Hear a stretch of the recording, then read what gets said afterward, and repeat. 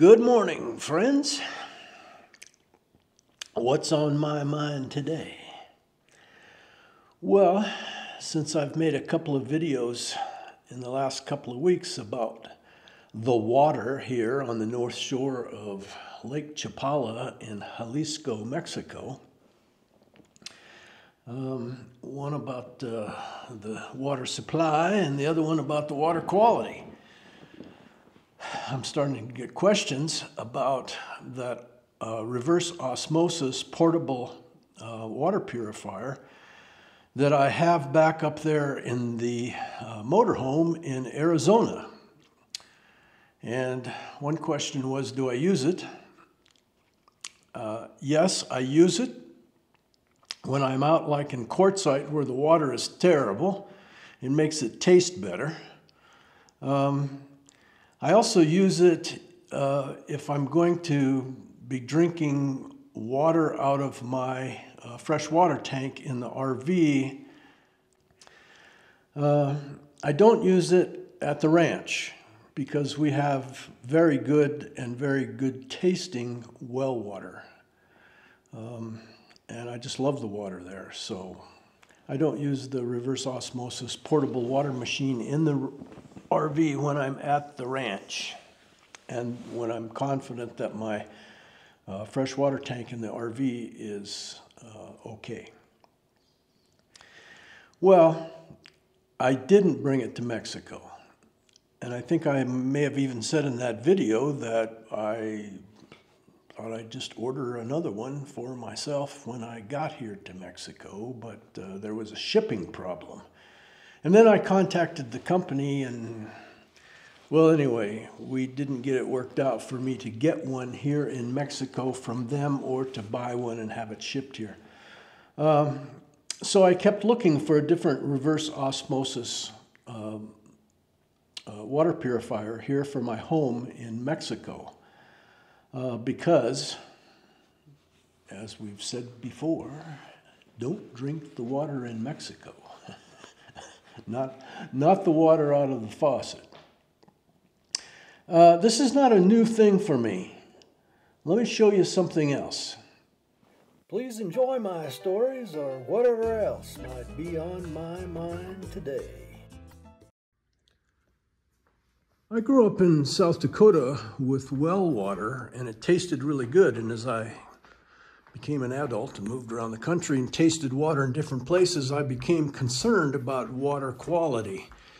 And back when I was a young person, the health concerns were never a big topic of discussion, but over the years, it's become more important to me.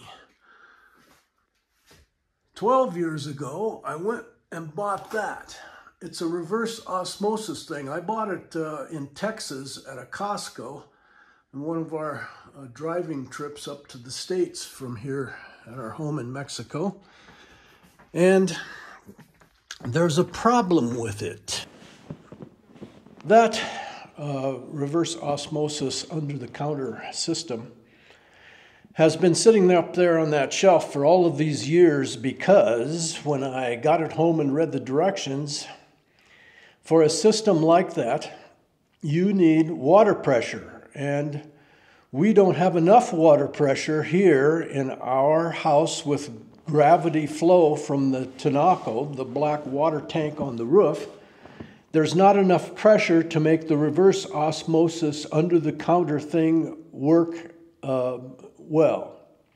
So I never hooked it up, thinking, oh, someday I'll get a pressurized system. But no, I don't have a pressurized system. And I know that my system is the same system that millions of households have in Mexico. Not enough water pressure from just gravity flow from a tank on the roof to run a reverse osmosis, a normal one. So that's kind of why I was excited about that one that was portable that I had up there in the motorhome. And because of that water pressure problem. So when I found out that I wasn't going to be able to get that one, I'm sorry that I'm distracted. I'm about to murder, I don't say kill or swat, I say murder a fly. I don't think I got it. We may have to visit that situation again. But speaking of visiting situations again, so I've been looking for a countertop reverse osmosis water purifier that I could use at my home here in Mexico. And I found one. You know, I always say the universe takes care of Jerry. Not long after I found this one, lo and behold, the company contacted me and asked me if I wanted to review one. And it's here. TOKIT AkuaPure T1. RO filtration system, 6 stages. Pure water to drain water ratio 3:1. Reverse osmosis water dispenser. Rated voltage 120 volts. 60 hertz. Does 1/4 of a liter per minute. Hey. Well, my first impression is, when I agreed to review it, it said it was a countertop model. It's kind of big for my countertop. Well, let's get it out of the box, see what we got.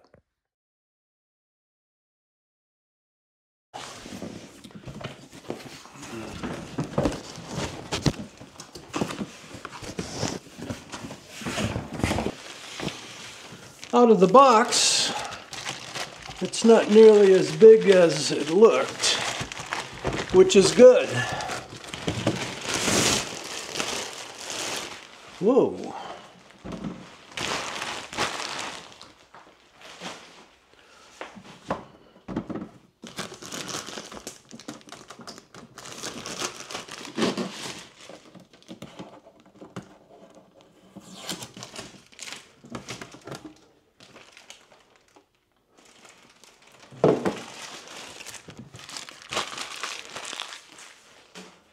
Check this out. There's water droplets. Some of the stuff I read about this was that they tested at the factory to make sure that it's working correctly. It wasn't a lie. There's still water in there. This is looking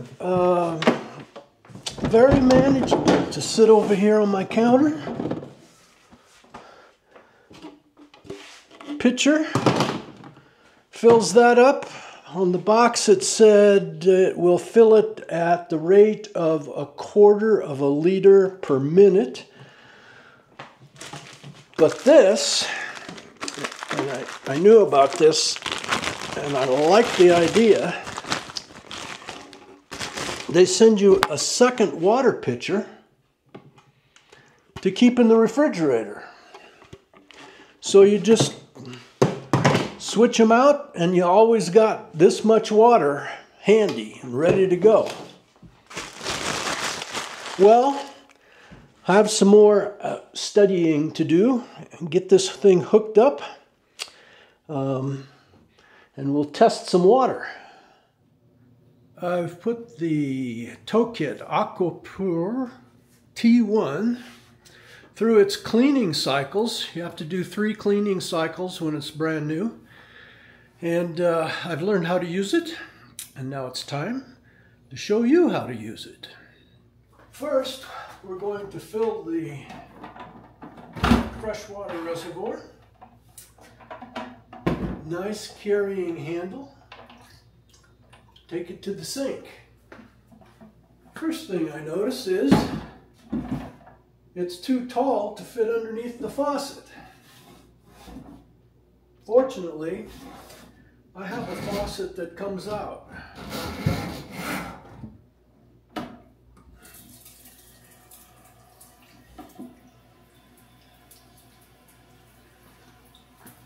Fill it up with fresh water.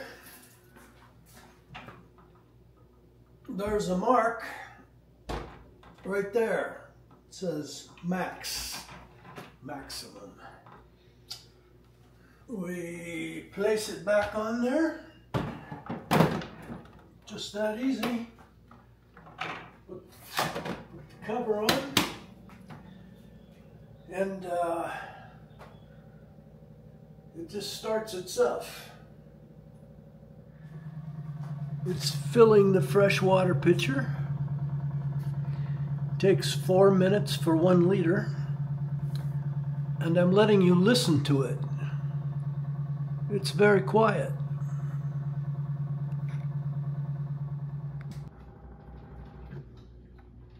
And it's done. Now if you want a cup of water or a glass of water, 4 ounces, 8 ounces, 12 ounces, or 17 ounces. Just touch the button. And what it's doing is it's taking water out of the pitcher and putting it into the cup.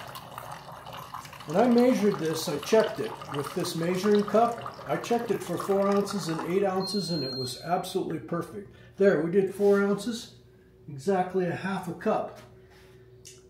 Now, if you want to stop it in the middle, all you have to do is touch it again. This is called the Take Water button. The smart display gives you a bunch of information. Up here is total dissolved solids in the input water, 573 parts, and in the purified water, 8 parts. So took a lot of stuff out.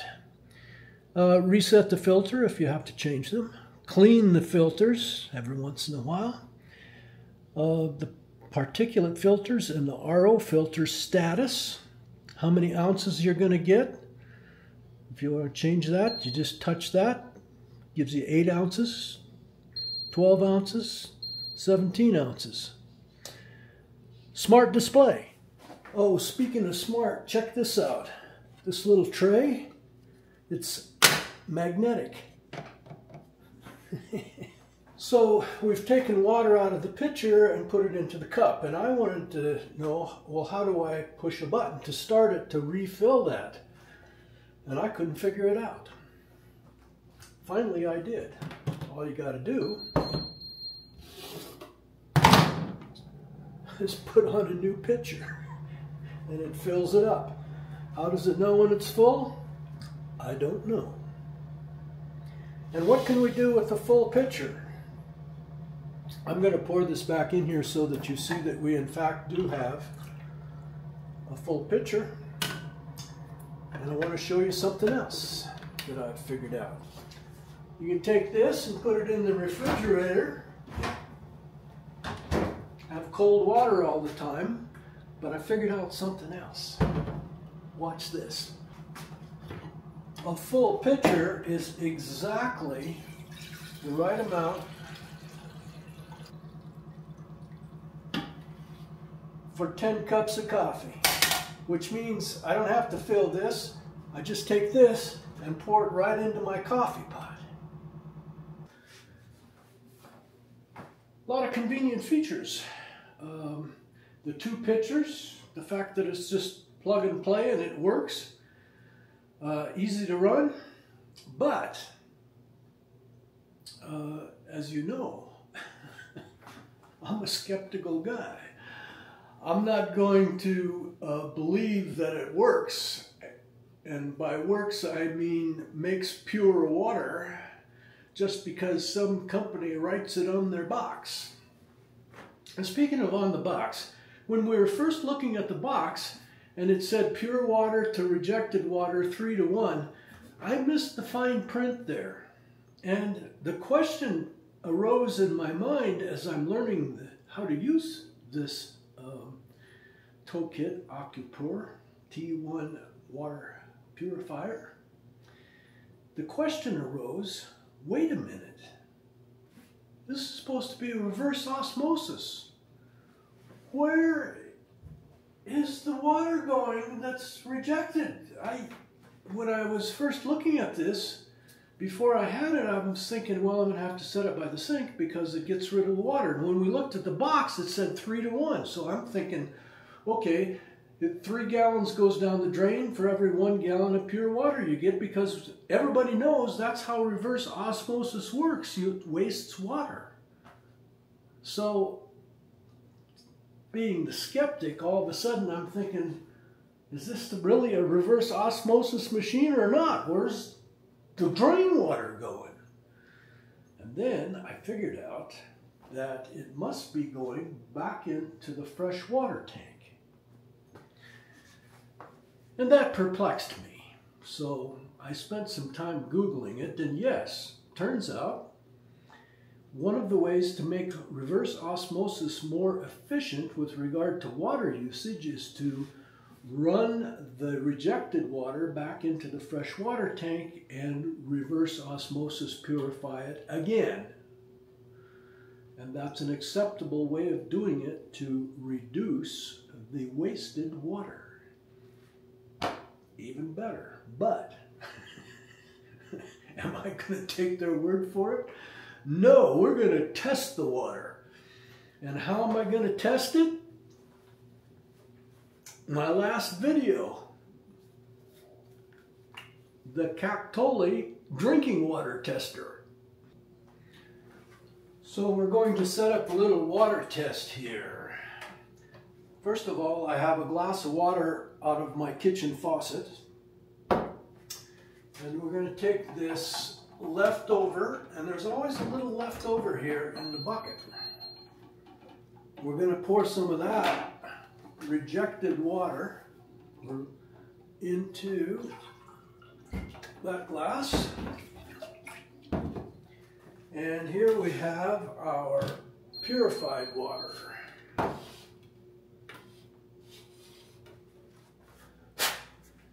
If you want to know what the Cactoli drinking water tester is and whether or not it works, go watch my last video. I trust it.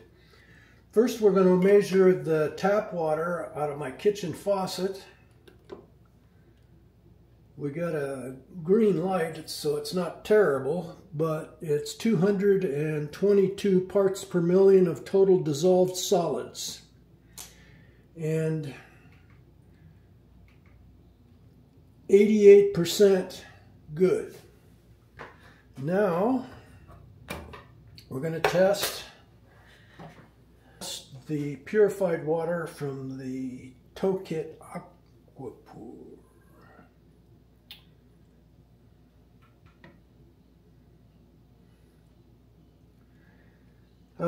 We have 97% excellent. Total dissolved solids 26, so we've reduced them by 200 dissolved solids. And now, for me, the real test. And the real test is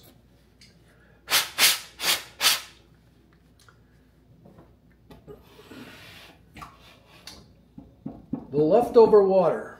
Is it really full of those dissolved solids that we got rid of?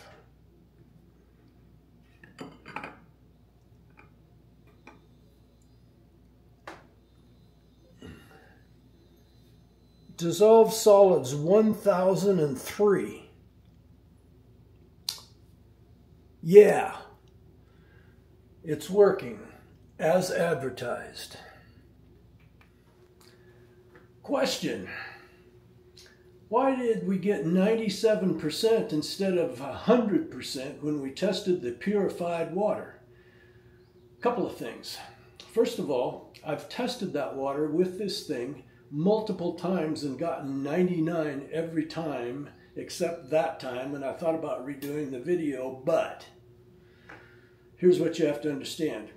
First of all, I dipped it in the sink water before I cleaned it a little bit, but not good enough, and then dipped it in the purified water, so we got a 97 instead of a 99. The other possibility is that this thing remineralizes the water, and maybe that's why we get 99% instead of 100. But you have to realize that we're comparing it to distilled water. This thing is calibrated with distilled water.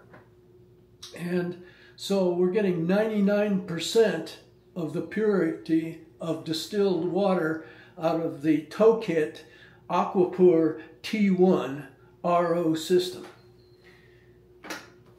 Should I redo it? I'm not doing science here. I'm just trying to stay healthy. I'm a month away from 79 years old. How am I doing? Links below if you're interested. Hey, if you like me, give me one of those thumbs up. And please subscribe and hit that little bell so you know when I post next. Please share me with your friends on social media. Thank you for watching. I hope you enjoyed what was on my mind today.